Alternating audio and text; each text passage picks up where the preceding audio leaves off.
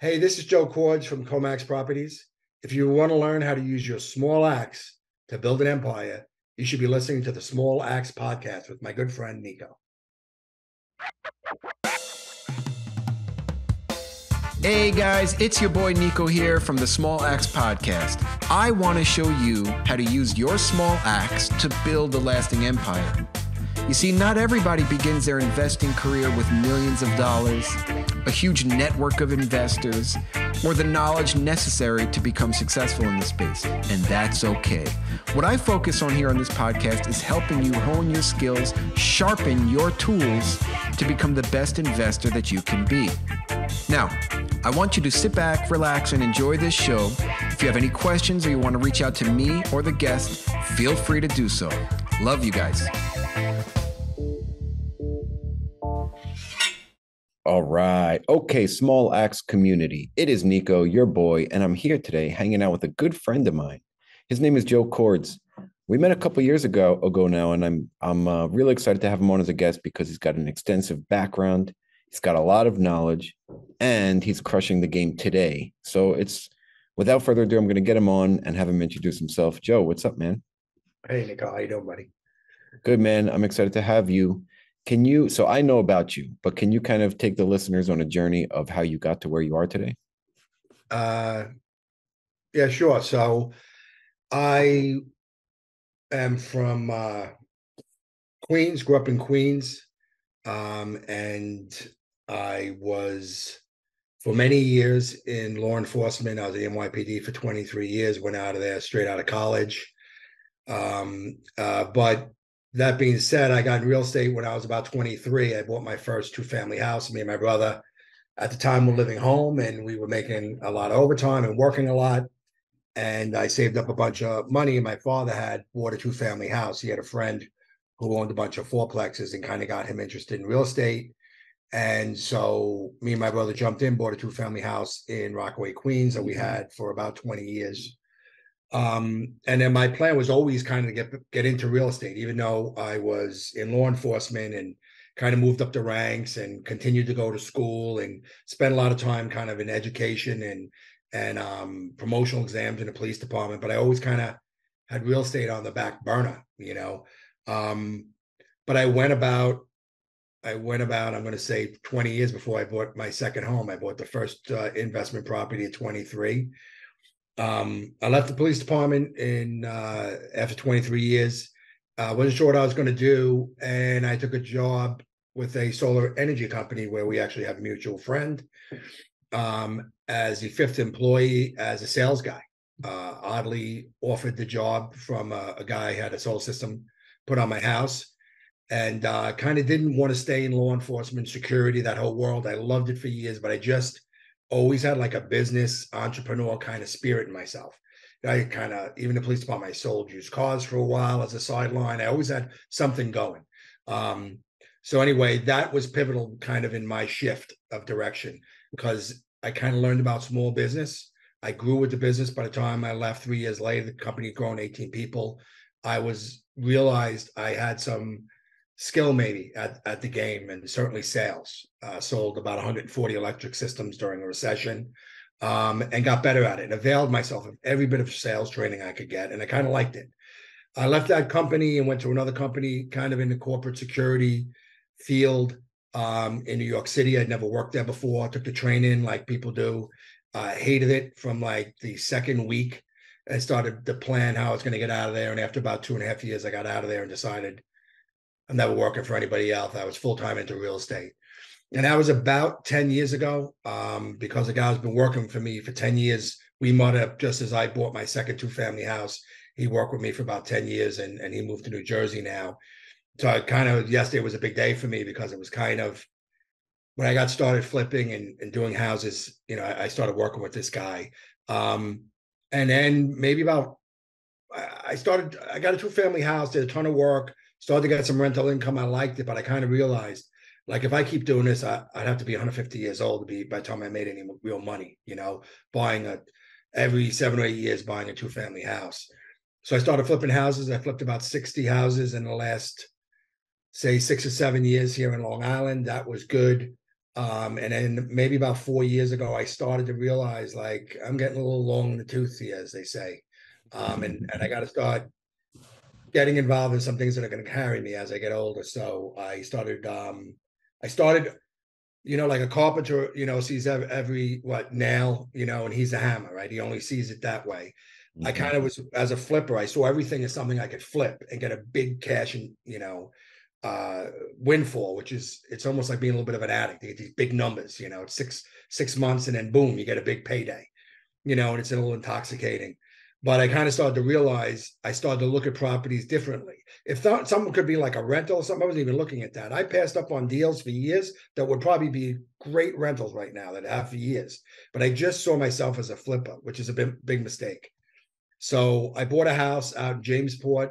Would have been the second investment property I bought, and I knew I couldn't flip it with the numbers, but I knew it would make a great vacation rental. So I bought that in 2019. I still have it.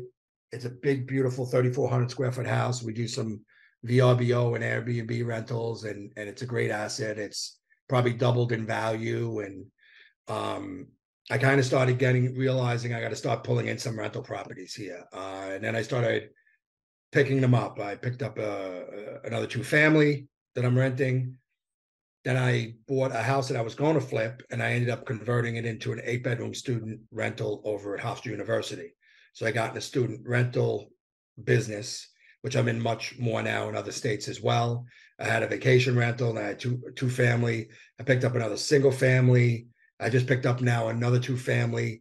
And now these things are starting to stack up, and I'm starting to get kind of income where I'm kind of letting the flipping business go now, because I don't need it to carry me on my day-to-day now. I make enough money from my rental properties without having to do that, which is a good time. It's not a great time to be flipping houses anyway. So the 5-year-old Joe is happy with himself. 5 years ago, I'd say good job on that, because if I hadn't been that way, I'd be tied to kind of flipping houses now just for income. And then when maybe about 2 years ago, probably when I met you, I got an MIH Mastermind group for multifamily. I've always been interested. And I started getting involved with some partners, and now just closed on a 17 unit up in Scranton. I have about 200 units as a GP in Raleigh, Georgetown, Somerville, South Carolina and North Carolina, and I have some student rentals over at the University of South Carolina. Actually was just on the phone with the management company before we got on this call. I have a duplex and a triplex down there. Own a 15 unit build to rent up in Boone. So been a really busy couple of years here. As you know, also I do some hard money lending, which I've been doing even when I was flipping. Was another good line of business that I got into, and have done some wholesaling. So flipping, wholesaling, some smaller 2-families and whatnot up here in Long Island, some multifamily out of state, and vacation rental, all of which I would do more of, depending. And the main point, I guess, of all of this long history is I now see a deal as a deal. Right? How can I make money from it? And I'd heard that for years from mentors and books and everything. Like can I do this where I only had one speed? You kind of have to be open to everything. And I've kind of definitely figured that out. I also have a land development deal out in East Hampton that years ago I would have passed on, because as I would have looked at it as a flip and realized I couldn't make any money on it. But I can subdivide it, and I'm along in that process now. So I'll be able to develop about an acre behind it, and then still have the front as a rental, which I'm renting now. Oh man, this is incredible. Your background is freaking wild, man. Oh, thanks. You got a lot. Like, how do you? I'm sure your every single day is just jam packed, because how do you even task all this out? Is it all in your head? I mean, how do you know when you wake up in the morning, you're getting to work, I'm assuming? Yeah, well, I'm up early. That's kind of the secret weapon for me, and really anybody, is to be up and early and at it. And yeah, it was almost too much of it was in my head. So I have worked longer than I wanted to at times, but it's just a different thing as when you work for yourself, it doesn't hurt as much. I was always a workhorse in the police department. Any job I ever had, I was the guy that people wanted to work for them. Oh, I want to get that guy, because I was always just that guy from when I was a kid. So I didn't mind it, and I mind it less because it's my own kind of business I'm building now, but there does get a point where you want to have some more quality of life. But for me, kind of always going in these different directions, has really, really been key. And I will tell you now, like the thing about house flipping, that's a grind. I just had a year because I had a house out in East Hampton, 2 hours from where I live. And I had to do $100,000 renovation out on that and get it rented. And then I did about 100,000. I have a split level 2-family, and I did $100,000 renovation on one side and got it rented up. And then was going to cruise for a while. And then like a month later, my tenant died on the other side. Oh my God. So in the summer, I had to roll into like another $100,000 renovation. Not that I'm doing the work, but managing contractors and subs and permitting and pulling materials and whatever. It's a lot of work. It's a lot of work, and it never ends. Were you ever hands-on during the flipping business? Oh yeah, in the beginning, I was probably 75% on, and that's not necessarily because I wanted to be. Early on, I didn't buy good enough deals, so the numbers were tight, right? Because I was getting them from realtors. Eventually I started to do all my own marketing, right? And then I started to get the deals that had fatter margins. And then I could take on contractors taking bigger pieces. But I mean, my first flip, I probably spent 75% doing work there. I had some contractor help. And I remember when the realtor called me that it was sold. And I knew the numbers so much in my head because I owned every bit of that thing. My whole, I'm not working for anybody. I've worked for people my whole life. This was like my first business venture. I had a wife and 2 young kids. It was a lot of pressure, to do that. And I remember getting a call. I was standing in my garage. I still remember it, and the guy was like, I did the math quick in my head. I'm like, I'm going to make 32 grand on this flip. And I wouldn't do a flip now for 32 grand, and yeah, but let's talk about that. Why not? Because it's not enough. It's not like you'd almost better off having a job, because it's just the moving parts, and it really from a return, because I had a lot of money tied up in it, my own money, and if you looked at it and you really did the rate of return, it wasn't awesome. But psychologically, it was amazing because it's the first time I created something right out of not having a W-2 job. I'd done little things like with the car sales and little side hustles I had, but this is the first time I was like, oh, I can go out there and just on my own negotiate a deal, find a property, negotiate a deal. I'd rental, obviously, I knew that worked, and then flipped it and made like 32 grand.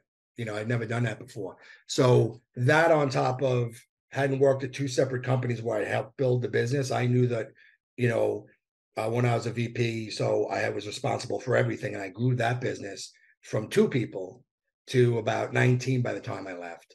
And in the solar company too, not that I built that business alone, but a lot of it was, I was a sales guy. I was the only sales guy for like 2 years. So a lot of that business was built on so I kind of started to build up all this confidence. Like I'm an ex-cop. I remember when a guy would hire me as a sales guy, I'm like, I'm not a salesman, not that I diminished my ability, but he's like, no, you know how to speak to people, and I guess he saw something in me. You do. And that really does translate to your marketing business and your cold calling business. And I want to get there in a second, but just for our listeners' purposes, on the let's say you earn 32K, there are tax implications on a flip, which are a little different than other investments. Is that the same for you being retired? Yeah, well, it's a new business, right? So it's taxed like whatever tax bracket I'm in on a flip, taxable income or whatever bracket I was in that year, right? And I had self-employment tax too, because I was self-employed. So the game is now the last couple of years, my tax implications have been negligible because I got in the multifamily space and I started getting involved in bigger assets. Mm. and doing cost segregation studies and bonus depreciation. And I was able to offset a lot of my income the last few years because I got in the rental business. Like, had I known that earlier, you know, I was paying huge tax bills on these flips, you know. I mean, I had some rentals as I started to build the rentals up. Obviously, the ongoing depreciation and whatnot helps. But now I kind of understand it. Like, I kept a lot more money the last couple of years. You know, self-employment tax certainly up here in New York State is hard to get out of. And the state doesn't treat you as well as some other states but from the federal government standpoint, I'm where I need to be now with my understanding of that and what I will do, you know, moving forward. Gotcha. Gotcha. I want to also talk, Joe, a little bit about how many, so you go direct to seller now. You've been doing this for a while. I actually took a lot of tips and advice from you. I utilized you on certain occasions here on Long Island. Maybe you can kind of talk a little bit about how you built that part up and whether or not that's feasible for a regular person to just kind of do it as well. I know you do have now that skill set of being kind of a salesman. Talk a little bit about that business. Yeah. So what happened was, you know, the key to this, like they always say, buy right, right? That's the number one thing, you know. You gotta buy these, you know. I was a house flipper. I had to flip houses to make money, right? And those people are in a tough spot now, right? Someone who has crews and everything. I kind of ran lean and mean. I GC'd a lot of my stuff. I brought a lot of subs in, so I wasn't carrying any overhead, you know. But I also needed to make money, you know, so I had to flip houses. So I would see these spreads. I bought a house, the one that is a student rental for me. I paid $290 for it 3-4 years ago over by Hofstra. It was Cape.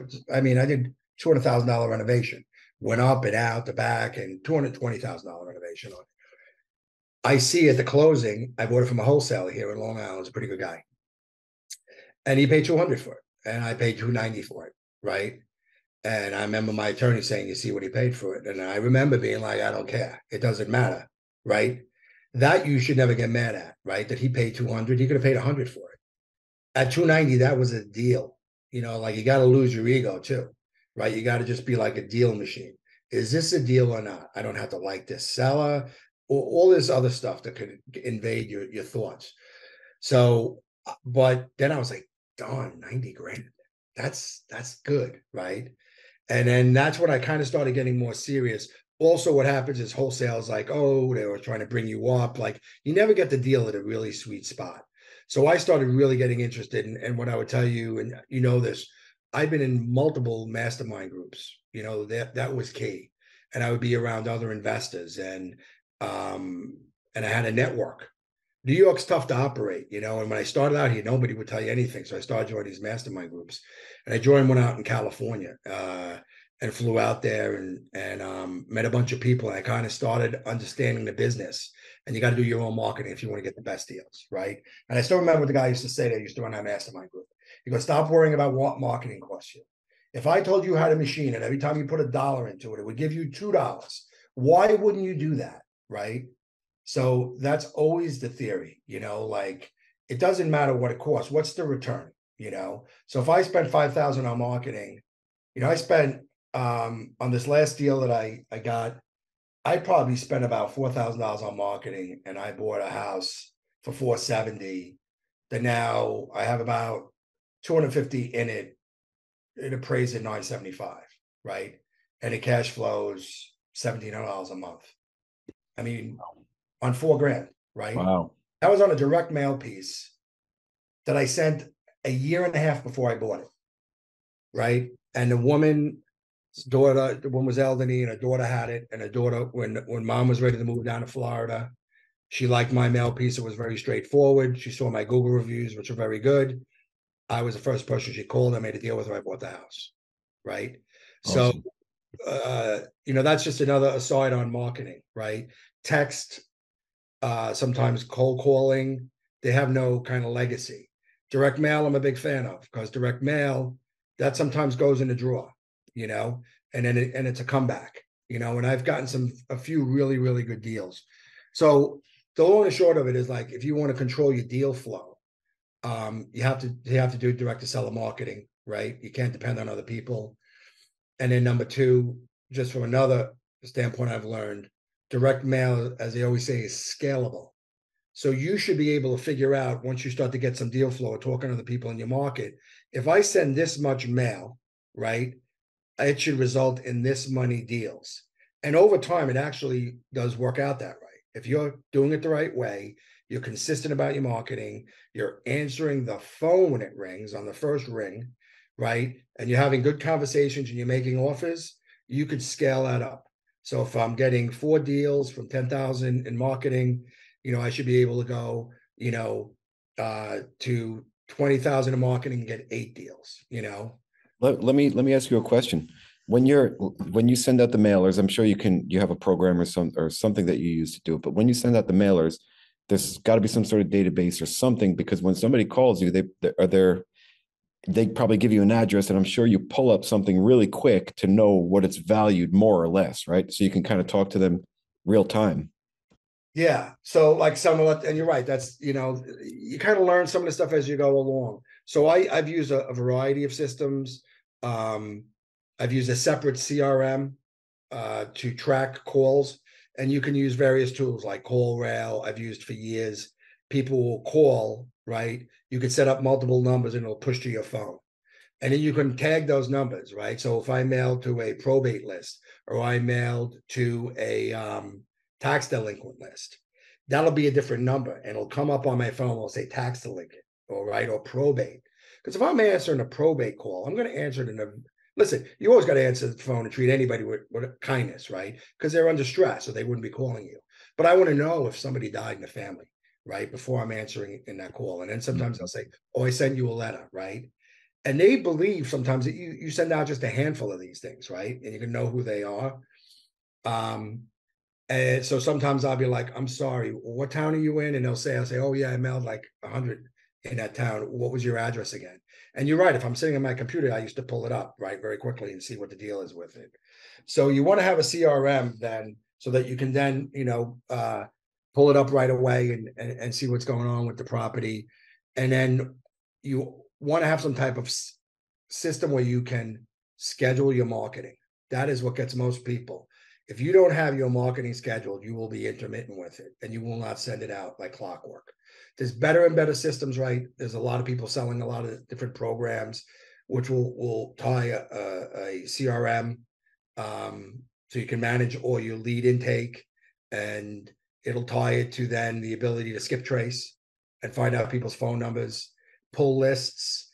I'm looking at one now I may switch to, where you can do all of that and then mail out of it and email out of it and text out of it, and then pull in your phone, and it kind of does everything. These systems are like, used to be Podio. We started out like 10 years ago, building a Podio, and you got to get a Podio guy, and he's got to build the thing for you. And it was just, and Podio is really not CRM management, it wasn't designed for that. It was, the construction management is really what started with. But now there's a lot of vendors, and for $100, $150, $200 a month, you can have a system that you could basically do it all from. So it becomes much easier if you're on a small budget. You get a system like that. You could buy these packages where it'll send, a piece of mail every month or every other month or every 3 months, but it'll also intermix 2 emails and 2 texts, right? And it'll kind of, that you're touching them. Another big key about that is people respond to different types of mediums, right?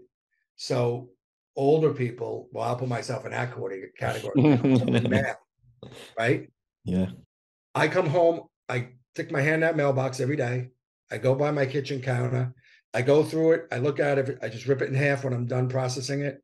All the junk mail I put in the garbage, right? And then the other mail, bills go over here, and this goes over here.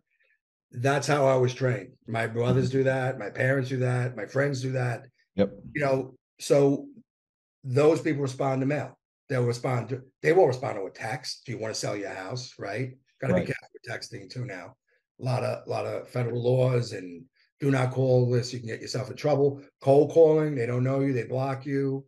Maybe people don't go online and search. I've gotten a lot of houses from my website where people are searching and I come up, and they like the people respond to Google search. So can I look at the reviews? But for me, a lot of my success has been direct mail. And then I have a bunch of really good Google reviews that are legit. And people who look at mail will then search you, see if you're in a Better Business Bureau, which is an old person thing. Mm. And I pay every year to have it. And then they check your Google reviews. And if you're the only one mailing them, or you're the only one who they can then go look and see your Google reviews, and that's the first call they're going to make. Cool. Cool. So Awesome advice, Joe. yeah. So let's say, have you been able to get any like larger family deals through any of these mediums? No, but I'm going to. So what I've been doing now is kind of transitioning a house flipping, and starting with the new year, we're going to do a direct to seller campaign, as it's called, within multifamily. These same databases like ListSource, it's a bunch of resources, PropStream, a lot of providers for this data. You could search multifamily as well, because it's really scraping county records for the most part. So the big stuff you might not be able to find, but certainly like less than 100 units, you can pull up in these programs, and then it's basically the same thing, except you might have more corporations. So then you got to try to skip trace corporations to figure out who's who, which can be done. A lot of tracing. If you pay extra, they'll go to the next level, try to see, who you're going to mail to. And the same thing, you could call them, you could text them, you could try to reach them on, an email campaign. You can hang, find out where they live and hang door hangers. I mean, there's a lot of different things you can do. But I'm planning with some partners of mine, and we're going to do some of that in PA and down in the Carolinas. Cool, man. I love it. Now, for those listening out there, you got into some bigger deals. Is the work involved more, less, or just different? It's probably less. For me, it's been more, just because with some partners, we picked up some troublesome assets, that require more work than they should have, that we're still trying to get straightened out. It is definitely different. It is definitely, some of these same tools can be used, right? Networking, relationships. There's a certain loss of control, which for someone like me, I have to embrace, right? If I want to deal in bigger deals. I've been, on effectively a small shop, like you said, I had it all in my head. And now you have to build good relationships with good partners. And then you have to trust that they're going to do their part, and, for me, that's a stretch. It hasn't stopped me from moving ahead. And I've gotten some really good deals that I wouldn't be in right now. And I've learned a lot. I've learned a lot from those partners who are more focused on multifamily, right? And have dealt with property management across, hundreds and thousands of units. That's all new to me. I spoke to a property manager today, probably the third conversation I've ever had with a property manager, so to me, I'm always trying to learn, I'm always on to the next thing. So I want to grow within this space now, just like as I kind of grew up through the last 10 years, as a businessman, and out of kind of law enforcement and working for other people. That's awesome, man. I see you as the kind of guy that is going to run an empire at some point. Do you have target markets that you're looking at? I know you already mentioned some, but do you like with your new campaign? I think the new campaign we're going to start in PA. Robert Musso, who we know, is a real sharp investor. He's been investing there for about 15 years. Boots on the ground. He lives right across the border in Jersey. He's an hour out of the market, which is key. In the Carolinas, one of my partners is, an hour out of the market, where we have a bunch of housing down there. So that's definitely a key component, because it is difficult to manage these if you do not have somebody there that you can have be on site. Yep. That is definitely key. I probably wouldn't be in that market. You have to, obviously, you've probably heard this many times, and it because you do it. If there is no good property management down there, you probably shouldn't be investing down there, especially if you don't have somebody who's well experienced and on top of it. I was an LP in a deal in Georgia who I actually got involved in with one of my former mentors. And what happened with the market and interest rates and refinancing, a whole deal fell apart down there. Now they're an honorable group. It's a small group. And there weren't a tremendous amount of investors. But it got in trouble, and they could have done a capital call, and the guys who sponsored the deal actually stepped up and put their own money into it. And they have a lot of money into it. Wow. And the deal got in trouble. And ultimately, I'll be in that deal about 5 years and we'll break even, right? Which right now, not too bad from things that we're hearing multifamily world, right? Yep. People having dumped money into these things, people now losing their money. So I'm okay with that. At this point, the deal. You're in real estate, you get your hands dirty enough. A draw sometimes is okay. So my point of all about that is that deal went south because of property management. For 3 years, these intelligent, smart investors that I know, no matter what they did, they couldn't turn the asset around because of horrible process. And then they learned that they're in an area that was really no good property managers. When they got the opportunity to sell it and negotiate out a certain deal that allowed the investors to get their money back, they did. But it was, to me, a real wake-up call. I kind of knew that. And then ultimately, that's what happened. The market changed, but with a good property manager, they would have been okay. And so they had a bad property manager in a tough market, and they were dead in the water. And they tried. Great advice and great story there. Thanks for sharing that, Joe. All right, we're going to shift gears now. I am going to ask you my final question. I didn't prep you for this question, man. So you better have your brain sharp for it. And then we'll get the listeners some form of reaching out and contacting you. All right, Joe, let's imagine it was 100 years from now. You have great grandchildren and they're so happy and they want to write a book about you and your life. What would you want them to title this book? I mean, the first word that came to my mind would be relentless. I tend to be relentless. Not everybody loves that. In what you deal with, but kind of like anything that I'm in, I'm all in. My wife will joke about it. Like, man, when you are on something, it's like, it's annoying. You know what I'm saying? I'm consumed. It's all I read about. It's what I, educate myself on. It's what I talk about. So like from literally from the day I had a daily newspaper out when I was 9 years old, like I made sure I did that job perfect. Every job I had perfect. Like I said, everybody always wanted me to work for them because they're like, that nut will not give up, right? He will not stop, and that gives people comfort and faith, certainly to your bosses.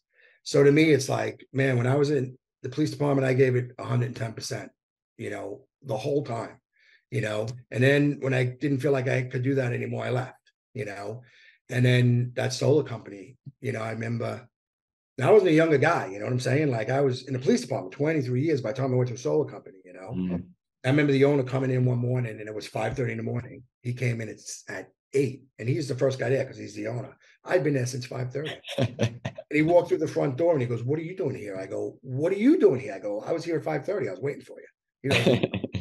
Right? But he's like, "Wow, I've just never seen anybody work like you, like." So once I get something in my head, I guess that's the answer,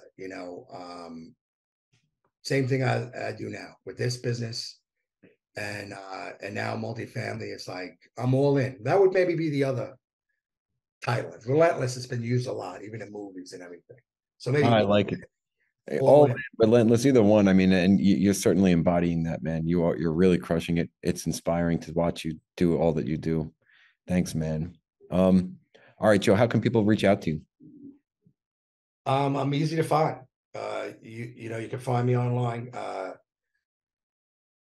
Or just give my cell phone number, 516-286-1477. I have no problem with people reaching out to me, texting me, calling me.